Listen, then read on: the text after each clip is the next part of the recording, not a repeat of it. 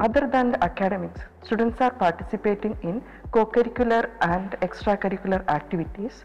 We have 3 student-driven clubs. One is American Society of Civil Engineers Student Chapter, Indian Concrete Institute Student Chapter, and Amrita Civil Engineering Association.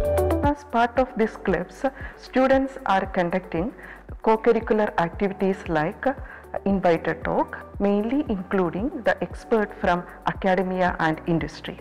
So students are getting a platform to express their idea, and at the same time they can look in a different angle from a particular problem, and finally they can reach into a good conclusion.